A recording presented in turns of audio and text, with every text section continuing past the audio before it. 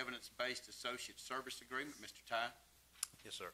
Again, we discussed yesterday, this is a service agreement with Evidence-Based Associates to continue the implementation of the juvenile justice grant initiative that we were awarded continuation funding for the next fiscal year. So again, be glad to answer any questions you might have about that agreement. Any questions for Mr. Ty? Hearing none, we'll entertain a motion. A motion to approve the evidence-based associate service agreement. Okay, we have a motion to approve the evidence-based associate service agreement. Do we have a second? Second. We have a second. Any discussion on the motion?